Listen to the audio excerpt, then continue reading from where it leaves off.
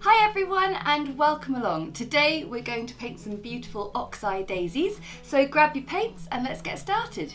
So here we have this wonderful tangle of really large daisies and they've got these incredible yellow centres. I mean, we're all familiar with daisies, but they do come in a variety of forms, and the Oxeye daisy is a wild large variety that we just happen to have growing in our garden at the moment. These lovely little leaves that sort of go down the stems, but the thing I really love, like I said, is this sort of tangled effect. So we need to get some paints mixed up and various bugs and flies off my bit of paper.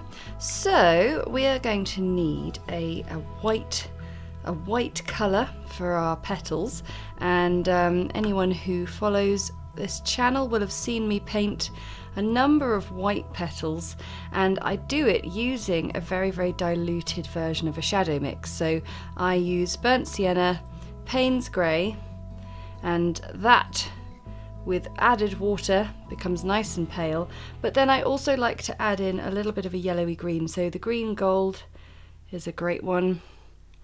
Or you could always use a little bit of cadmium yellow, sap green.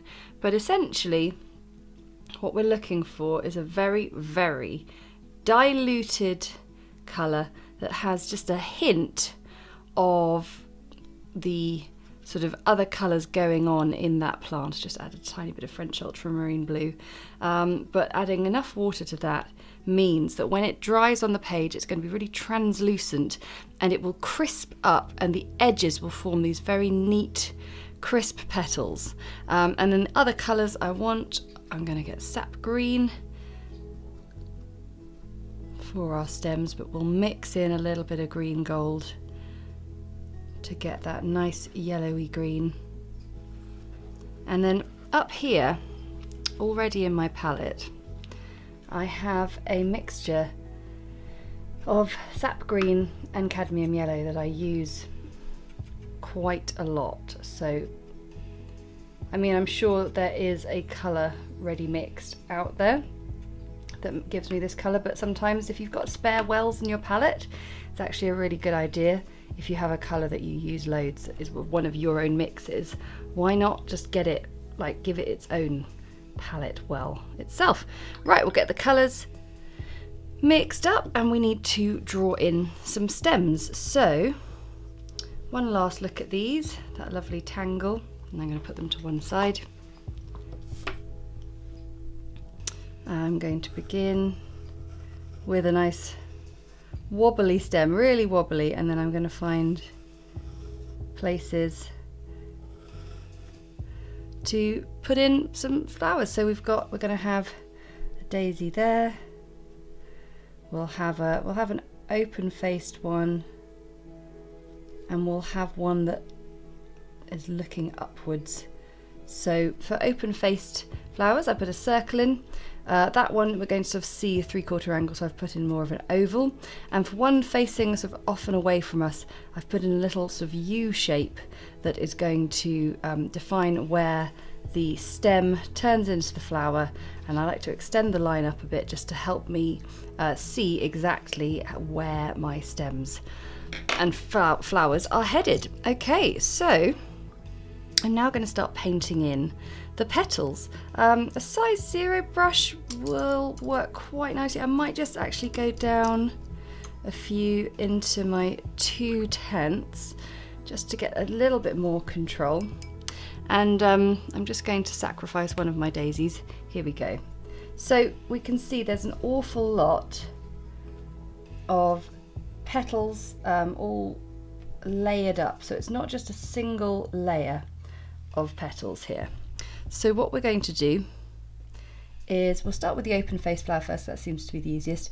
I'm going to use that circle as the sort of anchor point for my petals to go in. So you can see I'm painting with this very dilute colour.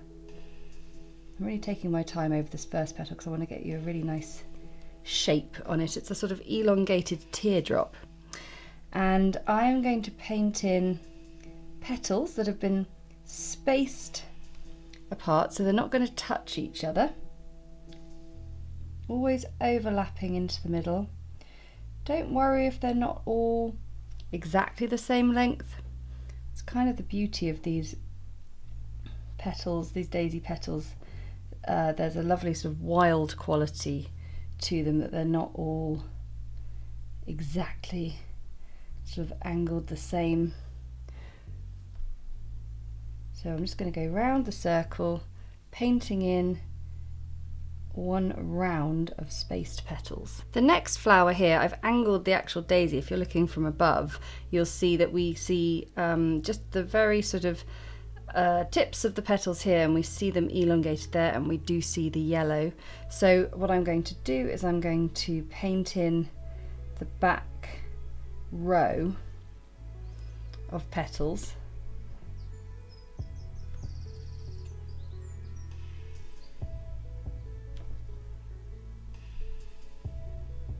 Same as before, sort of spaced out, because we will be adding in another row of petals.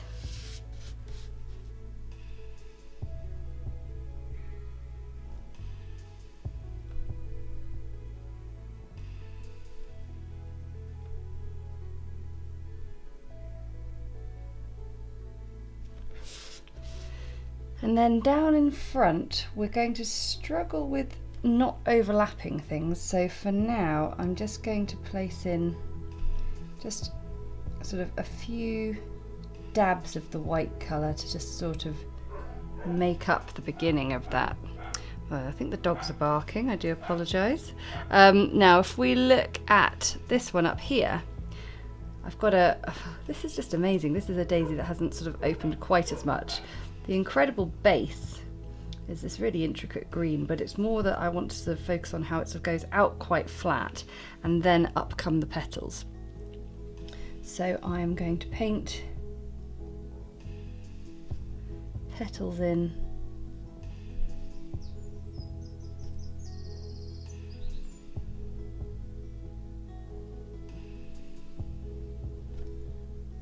from there.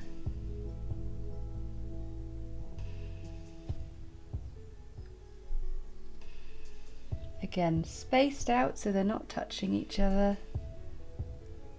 And you can see, even though it's faint, that they are crisping up and starting to reveal themselves nicely there. And you could add, if you wanted, sort of a one or two just sort of bending off the side there.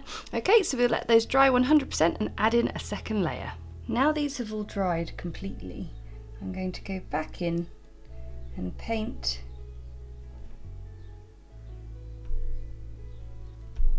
another layer of petals over the top. Now I do have in my book New Botanical Painting a daisy project that is very similar. And of course there are so many different flower projects in there. So if you're enjoying this style of painting, this kind of, I call it controlled loose painting, because I'm not so detailed that this is a true botanical study, but it's definitely got more sort of precision and layering than a purely loose piece. So controlled loose, one of my followers coined that term actually, and I'm very grateful to you, one of my subscribers, because it really does sum it up kind of perfectly. So this is really funny, I can hear the dogs desperately wanting to bark. I think the postman's here or something, and poor Ant, his job whilst I'm filming is to keep them quiet. And they just love it. Actually, I must say, hold on till the end of the video for a fun little appearance from one of our four-legged friends, because of course we have two these days.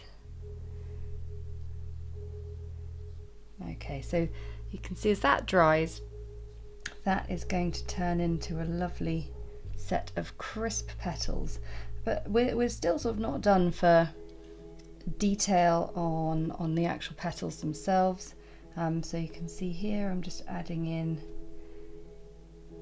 more layers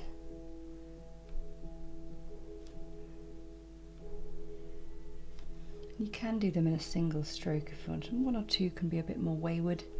And now just a few extra little petals here and there, just looping out, and the same with that one there. So we'll let these dry and we can move on to the stems. Now to paint stems, we've got options. We could use the rigger brush here, which is the long, slender bristled stem brush, or we could just use one of our sort of little control miniature brushes. I think I will try out the rigger to begin with. So up here I've got my Sap Green mixed with Cadmium Yellow, which is my lighter green, and then down here I've got Sap Green mixed with Green Gold. I'm going to begin with the lighter mix first, and starting from the bottom, using the rigger,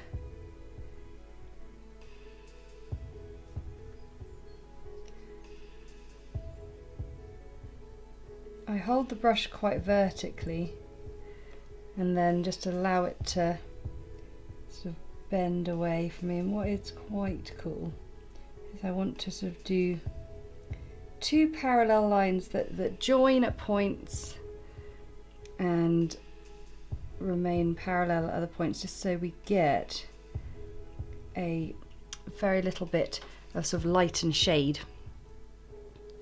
with the stem.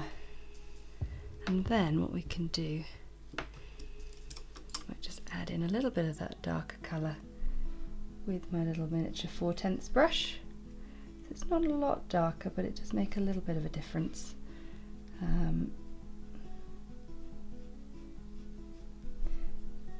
There's a slight texture, a slight sort of lined ridge texture on the stem, which can be nice to just pick out with that darker colour. So I'm going to paint in the rest of my stems now, doing the same technique. And you'll want to decide which stem sort of overlaps in front or behind.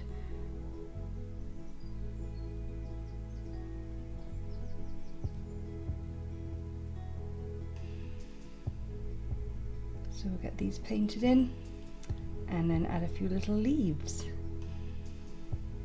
The leaves on the stems are very small, and they've got this sort of long central section,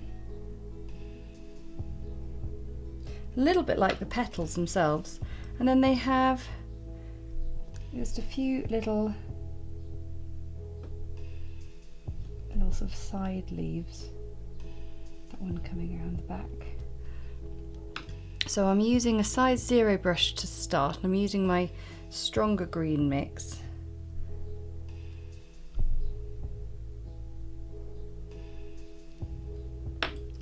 And then I just like the control of the 4/10 brush.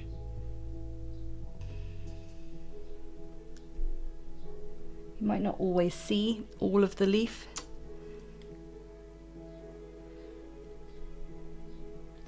They definitely seem to be around whenever there's a sort of junction of a new bit of stem growing.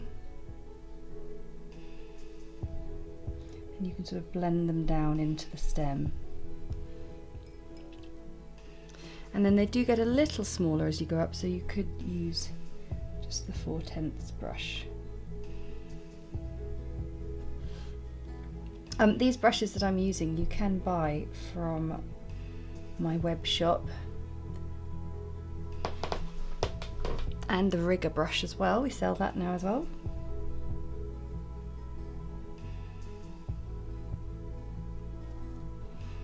There we go. So we're getting through it, aren't we? So now let's have a look at the underside of these daisies. I'm going to begin with the lighter green, because we do see a whole underside here. And what I'm going to do is I'm going to use my 4/10 brush to create the edge of the sepals. There we go. And I'm going to let that just settle in, let that dry. In the meantime, we can turn this over and have a look at the amazing yellow centre. Cadmium Yellow is a great yellow for this, but I think it also could do with a bit of orange. So we'll mix up some Cadmium Orange as well.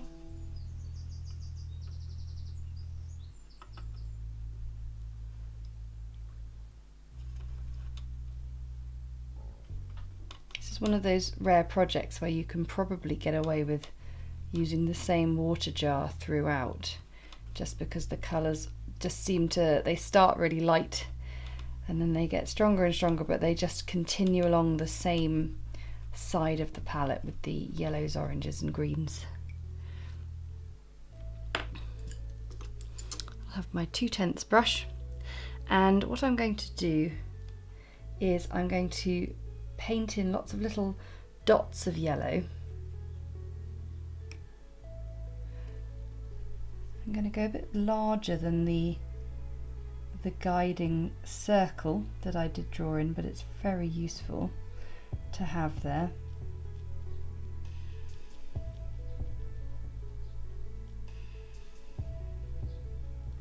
In painting in these dots, even though they're all touching, we are creating a bit of texture, whether we realise we're doing it or not.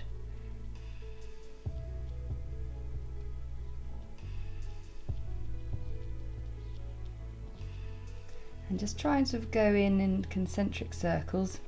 I'm going to start bringing in a little bit of the orange, and it will start to bleed and blend into the yellows.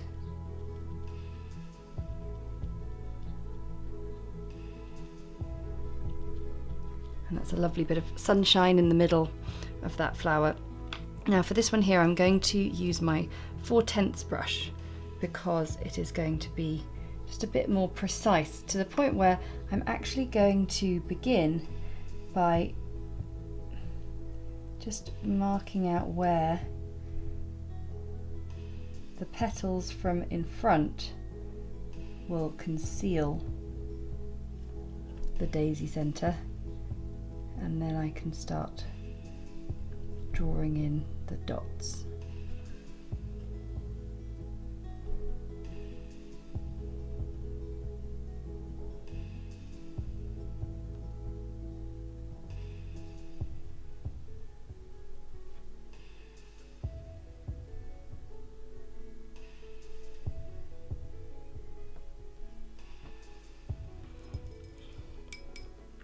By now our green up here will be dried, so I'm just going to mix up a bit of that green, gold green,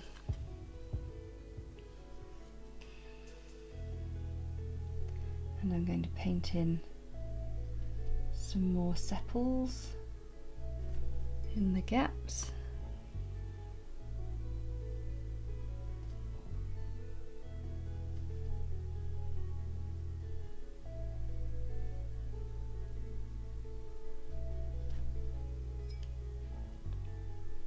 Blend that down.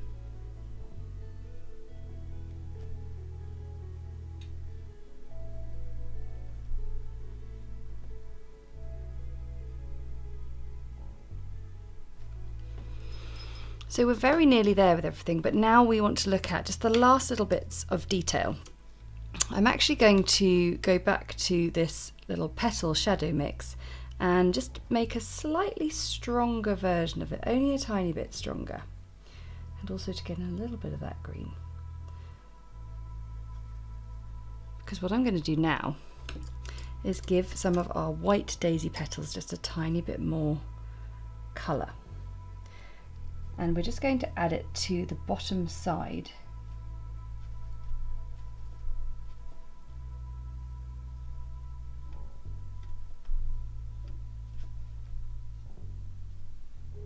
Coming out from the centre of the flower, just a few lines here and there.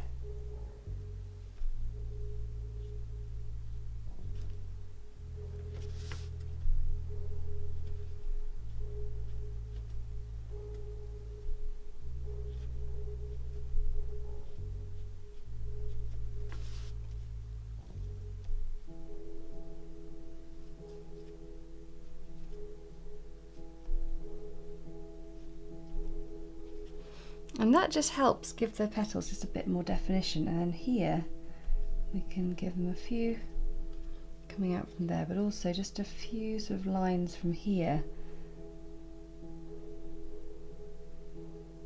Just help establish where the petals have sort of ended up.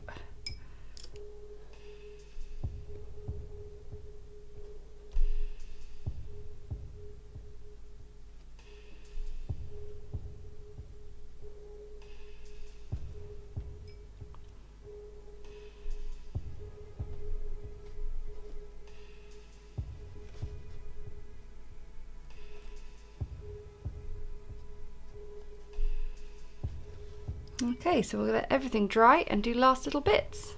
For the last part, I am mixing up a much stronger shadowy colour here, Payne's Grey, Burnt Sienna and a little bit of Sap Green, because I am going to use it now to add just the little bits of interest and sort of low lights to areas of the stem. So using my 4/10 brush, I'm just going around looking for little areas where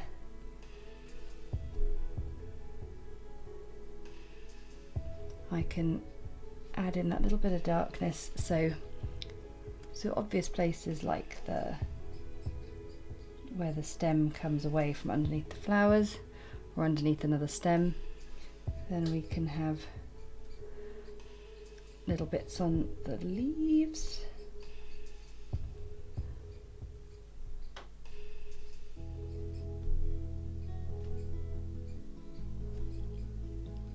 And then also up here we can actually use it to outline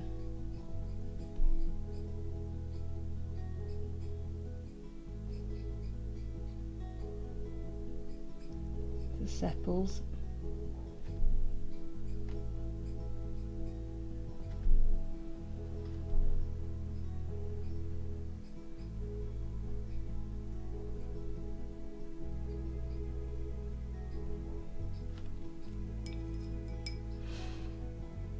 And then if I water it down just a little bit further, what I'm going to do is I'm going to actually just do a few little dots. Well, not even dots, just kind of little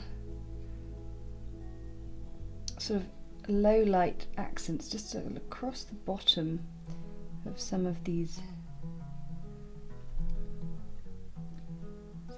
dots, and then in the middle, because there is a little dip on the daisy.